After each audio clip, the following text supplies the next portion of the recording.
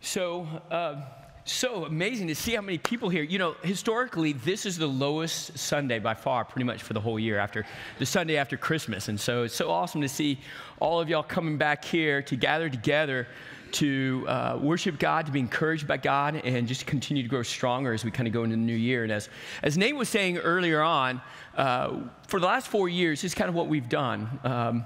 You know, every year we kind of have a big idea. We have something that we really want to work on as a church family. And so throughout the whole year, all of our sermon series are different series, but there's a thread that kind of goes through it. Like last year, our thread was make the most of what you've been given. It's one of our culture statements here. It comes from something that Peter wrote in his second letter.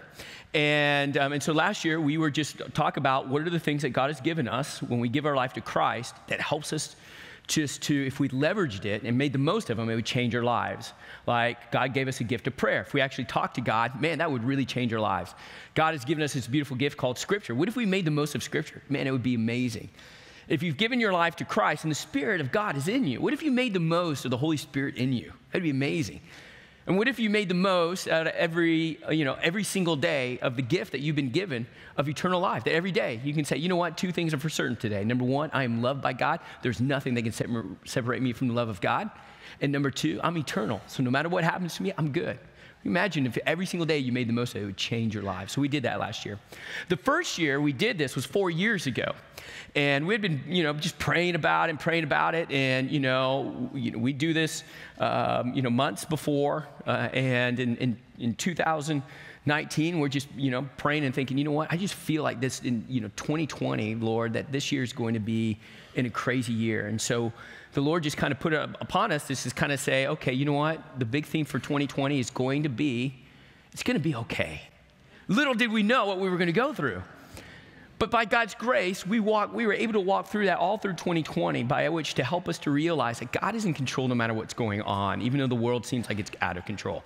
And we see that was 4 years ago, right?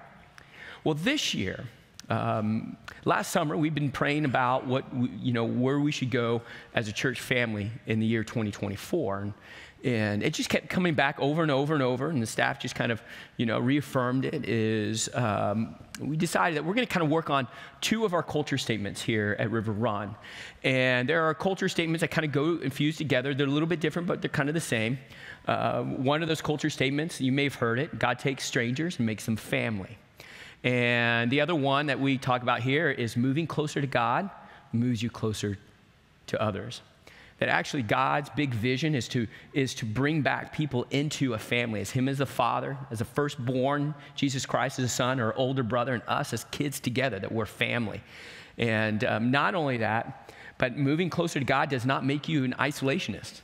Moving closer to God, actually, the Spirit will move you closer to other people. Through reconciliation in some ways, through just encouragement or loving somebody. That's just what He does. And we just recognize, too, that this year is going to have its own challenges. 2024 is going to be challenging. I mean, we all know that we're going to have a very challenging election coming up. There's a lot just going on, just even in our own culture, by which you can kind of feel the tension of that. But even before that, one of the things that has always been in my heart of just kind of seeing how things have changed, especially in our culture, is the 21st century church is a church that needs to be a people that grow stronger together. Back in the 80s and the 90s and even the first 2000, church was mostly programmatic. It was mostly about a message in order to help individuals to connect with God and to grow stronger. But even that, we've seen that individually, we don't grow stronger individually. And one of the things that we've seen just that's been very anemic within the body of Christ and culture as well is this sense of community that actually helps each other to help each other to grow stronger together. And so what I want to do is I'm going to talk just a little briefly, I'm going to go through some of these things pretty fast because we're going to have a whole year to kind of chew on some of these things in very different and creative ways. But what I want you to do is just to, after I'm done, is to find a table and just to introduce yourself to some people. And all you're going to do is ask the question, what can we do as a people that can get better at what Pastor Tyler talked about. And that's it. Nothing big deal or anything like that, But it's just a way to be able to kind of get your mind working on this idea for 2024, and also the opportunity just to meet some people as well. Now, one of the things I've learned throughout, approach from Scripture is there's the right way and there's a wrong way, and an approach of God as well. One of the things in the past that I got wrong was, you sit there and maybe you've said this or you've heard somebody say this. Well, you know what? That's not my God. My God wouldn't do this. My God would do that. Not really even asking the question, God, would you really do that? Or is that just my opinions and my thoughts about it, rather than you revealing that to me? The other thing is like, thinking about God and thinking about terms of how we use God to do what we want or what we need, Have you ever asked the question, maybe you've said to God, God, this is what I need. But have you ever asked the question to God, God, what is it that I really need? Because one of the things I've learned throughout reading Scripture is oftentimes God's paradigms are very different than the way that we think. And that's why sometimes it's kind of hard to kind of catch on to it. The other thing about it that I've learned as well is to allow God to be able to speak into things. Rather than me telling God what he needs to be doing or telling other people what I think God would want them to do. What does God say on this matter? That's why when you see this passage, like for instance here in Ephesians chapter 3, Paul writes this, he writes this letter to the people of Ephesus. And in Ephesians chapter 3, verses 6 through 7, he says this, and this is God's plan. And I always thought that if we are God's people, shouldn't we know what God's plan is in order to know what God wants us to do? Absolutely, we should. And as a church body, our plans really should only be God's plans. We don't make new plans. We just implement God's old plans maybe in a different era, in a different culture. But what is God's plan? And this is God's plan, Paul said. Both Gentiles and Jews who believe the good news share equally in the riches inherited by God's children. That is a radical statement, because Jews and Gentiles were completely different individuals, different cultures. They actually didn't really like each other a whole lot. They didn't understand each other really well, but they were at animosity.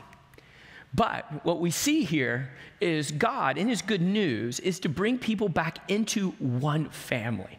Doesn't matter, Jew or Gentile, right? That they would become one.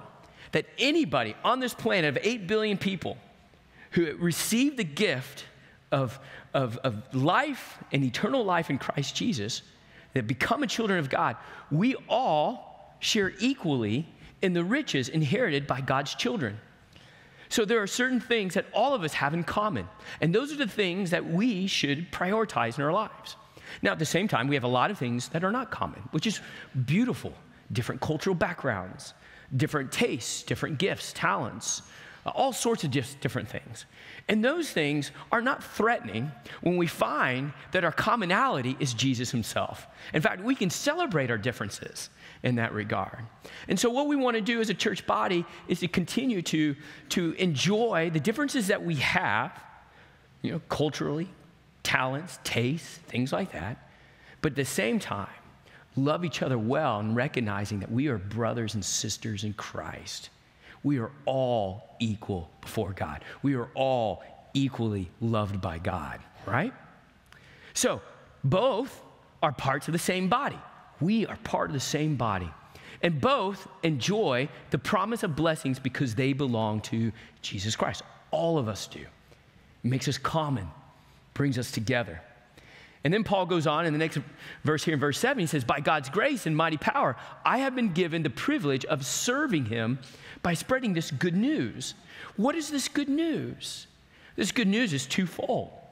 Before that, he talked about in verse 6, is good news of, the salvation and the blessings that come through that salvation to both Jews and Gentiles. But the good news is also the reconciliation of humanity together. One of the things that you see a breakdown in our own culture, and you see it in so many different statistics, negative statistics, is how isolated we are and how much we are at each other's throats, and how, we flip things around. We create things that are, priorities in our lives that should be secondary, and things that are secondary that should be priorities. And so Paul is basically saying the priorities, when we get it right, is the good news that we all have a common Father. We have a common Holy Spirit in us. We have a common plan, common mission, and we have a common family. We're all part of the same family. But we're all different, and we can celebrate those differences. And so the beautiful thing that Paul was talking about is I get the privilege, he said, to go out and tell the world, a world that's in animosity towards each other, that God is bringing people together in a whole new, radical, cool way as a family to make them strong. And when you look through the New Testament, you see God's purpose is not only to bring people together with him as the center of that relationship, but it's through that togetherness with him in the middle of that center of that relationship that makes us strong. All throughout the Bible, you see this analogy of laying our roots deep into God, where we get our nourishment, our strength, our anchoring in God. But the other aspect of it as well is that we as a body of Christ are supposed to be trees that are all rooted in Christ, but our roots intertwine with each other, right? As this picture here, this next picture here. So look at this. You talk about strength of this tree and these trees. It's huge.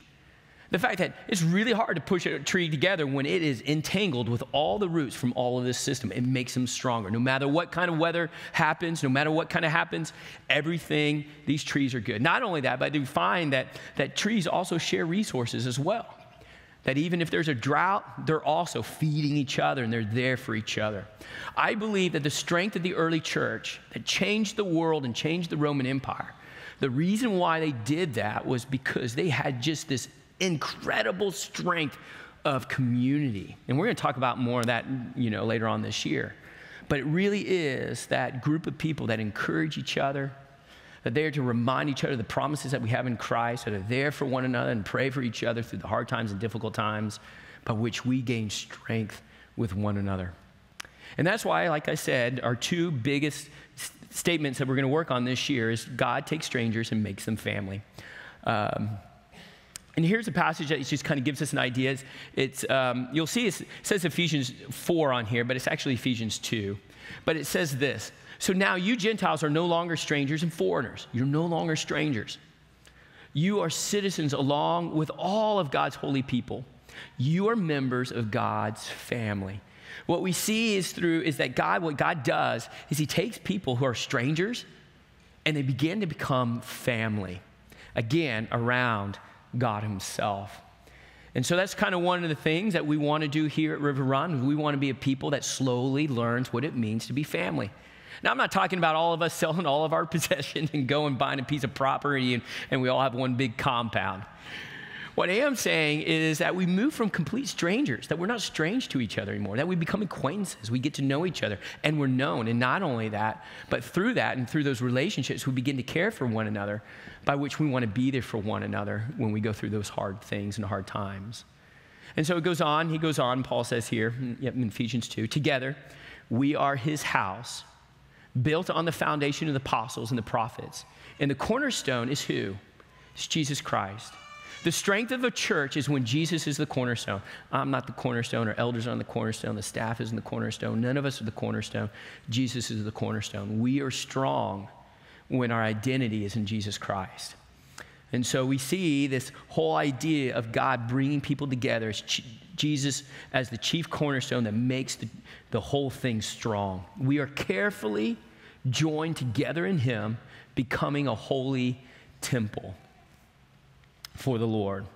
Paul, in another place there in Ephesians, says this: this will continue. This means like God's work to bring us in, to a place of strength and unity. This will all continue until we all come to such unity in our faith and knowledge of God's Son that we will be mature in the Lord, measuring up to the full and complete standard of Christ. That as a body of Christ, we come together to help each other with the common goal of becoming like Christ. And that we together grow in our faith and trust through our conversations and encouragement and understanding of what God says through his word. That we together are encouraging each other to grow in that maturity and completeness of becoming like Christ. And then when we do this, guess what happens? We will no longer be immature like children. We won't be tossed and blown about by every wind of new teaching because we'll be strong, No matter what kind of crazy stuff can happen in 2024, we're good. Why? Because we're a group of people that are together. We're a group of people reminding each other we have eternal life. We're good together because we recognize that our nourishment is not in the nourishment of the things of this world, but the nourishment of Christ. And we keep reminding each other, encouraging each other. And as we go through hard things, we walk that out with each other as well. We will not be influenced when people try to trick us with lies so clever they sound like truth. So that's what we're going to work on this year for the first 6 months. And the next 6 months, we're going to work on this one. Moving closer to God moves you closer to people. And so let me just kind of look at this scripture here. And we know that God causes everything to work together for the good of those who love God and are called according to his purpose for them. It's in Romans 8:28. Now, we all kind of know this verse, right? We know that God works all things for the good of those who love him, who have been called according to his purpose. But what is the good that God is ultimately doing in our lives? Oftentimes we relate to this verse and we think of it in terms of, getting a better job or getting our kids to act better or whatever, or something to that nature. But in the very next verse, we see what is the good that God is doing. This is the good that God is doing in the next verse, in verse 29. It says, for God knew his people in advance, and he chose them to become like his son. The goodness that God is doing in our lives is to mold us into the image of his son, Jesus Christ. There's nobody who has gone through more hardship than Jesus Christ. And through all of that hardship, he went through it in a way that had inner strength, that had composure, that had peace and shalom, because we also saw in a person who completely and utterly trusted his Father and his Father's plan. And so we recognize that really what God is doing is to make us like his son, so that his son would be the firstborn among many brothers and sisters, so that Jesus would be like the older brother. He is the one that we look up to, right? And not only that, but he'd be the one, he's like our oldest brother, if you will, as us, as children. And so together, as a family, we work together to become more like our older brother, Jesus Christ. Not only that, but we also work together in order to go and show the world the love of Christ as well.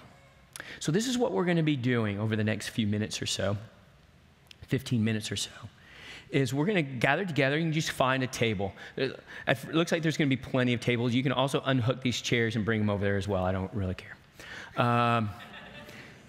What I want you to do, though, is, I know this feels weird and awkward. That's where our culture gets it hard, right? Like, when somebody comes knocking on the door, what do? We hide. Growing up in the 70s, when someone knocked on the door, guess what we did? Sweet, someone's here. So now we're like afraid of people and stuff like that. So we as a people also need to learn to kind of how do we engage into just common things with people. All you're going to do, again, no worry, you're just going to introduce yourselves around the circle so that people kind of get to know you a little bit, and then we're just going to ask one question. What can we do as a church body this year that can help us just to connect more together, to know each other better, and to grow together more as a family? You'll see that there are kind of two things to think about there. There are things that we could do, like an event, but I also don't want to just think about those things. I want to think about also, what are the small little intentional things that we can do that maybe we didn't think about, that maybe doesn't take time or resources, that could just make us connect a little bit better. So I'm going to pray and go ahead and find a seat, and we'll kind of do that for a little while, and then I'll come back up, and then we'll transition to a time of just communion and a final worship song. So Father, thank you for bringing us here on this last day of this year, and thank you this last day of year that we're here. So first and foremost, thank you for that. Many of us went through a lot of challenges and difficulties this year. Some of us had great blessings, and so, Father, we just recognize both of those things, that in the blessings, that all good things come from you, and also in those challenges that we're here. So that means you've provided for us and you've persevered with us. And some of us are still dealing with great challenges. And so, Father, I pray that those of us who are walking that out, that we would begin to take those steps into community, that we don't have to do these things alone. In fact, we shouldn't do these things alone. We were made to gather strength in community, particularly community that's surrounded by you. So, Father, I also pray as we just kind of go have these conversations on these tables, I hope that people kind of get to know some more people here and connect a little bit more as well. It's in your Son's name I pray. Amen. All right, go ahead. Why don't you go ahead and find a seat? And if somebody at the table would just kind of just get it rolling. Again, it's not too complicated or anything like that. Just sharing who you are and just having conversations around family, church family, and how can a church become more of a family.